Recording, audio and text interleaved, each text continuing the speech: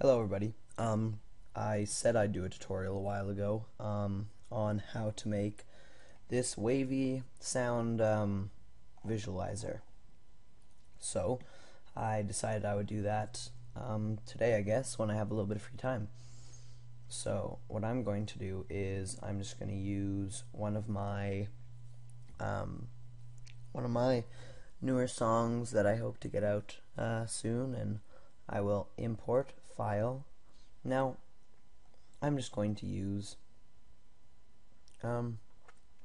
let's use one of these things that I'll find. Okay, let's use the Eclipse one that I found and then edited my name over. Now a file.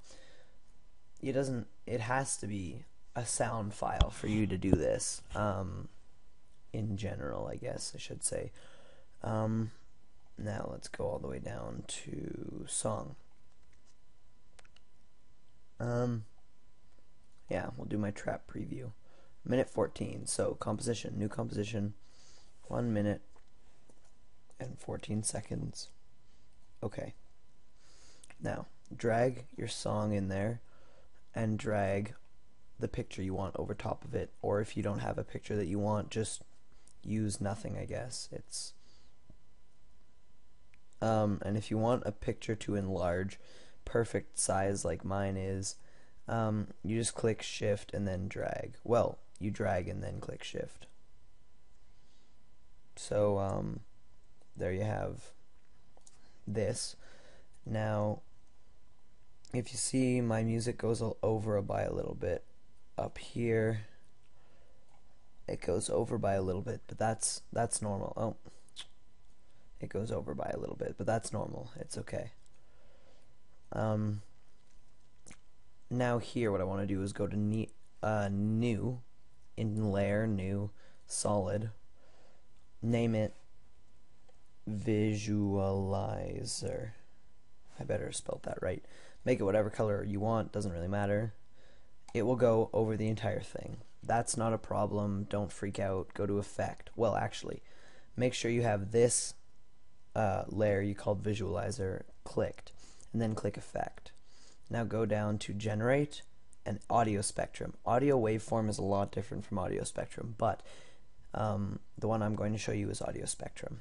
Now, depending on what the screen size of your video editing, or that you're editing, is, like what you've chosen it to be, mine is 1920 by 1080, but for the top one you're just going to go to 0 if you wanted to stretch from edge to edge like I did, and then however long your thing is.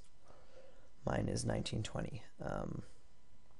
Now I'm going to make these little dots you see here a lot thicker, and then they'll kind of get a lot more blurry. You just have to turn this down to about 10. That's what I do every time pretty much. And now I'm going to change mine to the color white. You should change both of them so that they're both white. Oh, damn. Change both of them so they're both white. Now I'm just pushing mine up. I clicked on it and I clicked the up arrow key. Now you're going to want to go up here and go down to the wave file or the audio file that you've chosen and click on it.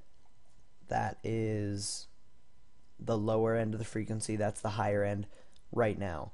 I'm going to change this to 1, and then this will be 300, so it looks like that.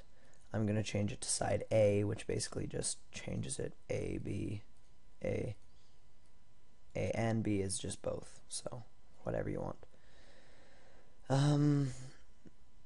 I'm gonna move this. This is just how many bands there are, how many little dots or waves there are. And then the height. See how I just made it really high? I don't want it that high, so we're gonna make it 800 maybe. Yeah, there you go. 800 is probably the best one that I like to use a lot. I don't know what the audio duration does. Let's see what that does. Okay, so that just totally messes everything up. I'll just click in 90 again. Don't mess around with that, I guess. Offset,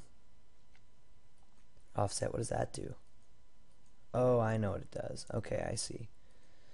Never mind, don't use any of that either. That's probably a bad thing. I don't know what else to show you. This guy right here, all this does is makes the lines. This one is just dots, but I like to use digital. Now what I'm going to do is I'm going to click Control C and Control V, which is copy for Control C, and Control V is paste. Now you're going to want to click on the one that just was made, click over here, and then just drag it all the way down to where you want it to be, or up, depending on where you've put it. But if you only want one, then I guess this tutorial ends here for you. Make it the preview of trap again. I'm putting it as the bottom, I guess.